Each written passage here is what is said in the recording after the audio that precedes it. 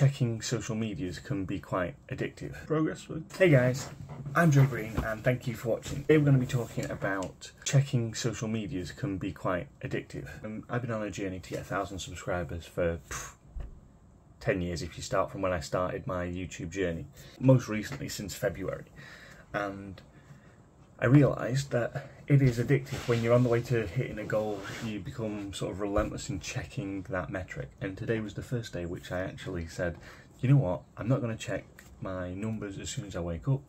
I'm going to do the habits I started when I essentially started to read one book, which is the 5 AM Club, this book here.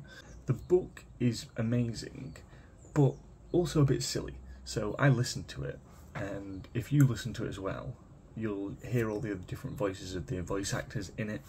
And it took me about a year after. I tried it as soon as I read it, it didn't work, or I didn't allow it to work because I didn't trust this process. A year later, when I had to get my dissertation done, I tried it again, waking up at 5 and doing essentially 20 minutes of something, 20 minutes of something else, and 20 minutes of something else in the first hour, and then going about your day.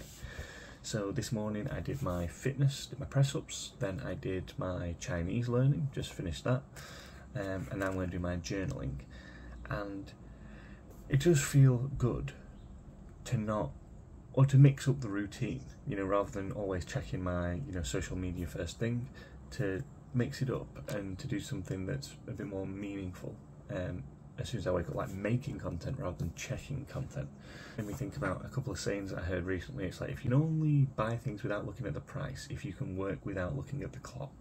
It made me think about, checking the stats. You'll get there quicker if you're not checking the metrics. So you'll get whatever you want as long as you're not checking. If you are checking, then you'll be limited. So yeah, I'm essentially going to start reworking some of the content that's on my channel. I'm still going to do my habits videos because that's a personal journey for me. I'm going to start to create more content that I think you will find engaging, and I think I'll get more value in creating. So yeah, that's my little thought of the day, guys, and thank you for watching. I think I might go to the gym in a minute. I'm still a bit sore, so I'm just going to go to the sauna. Nice and easy, and then maybe read my book there. But thanks for watching, guys. Don't forget to like, share, and if you want to hit that subscribe button, that'd be great. And progress, we're getting there, Alright guys, catch you in a bit.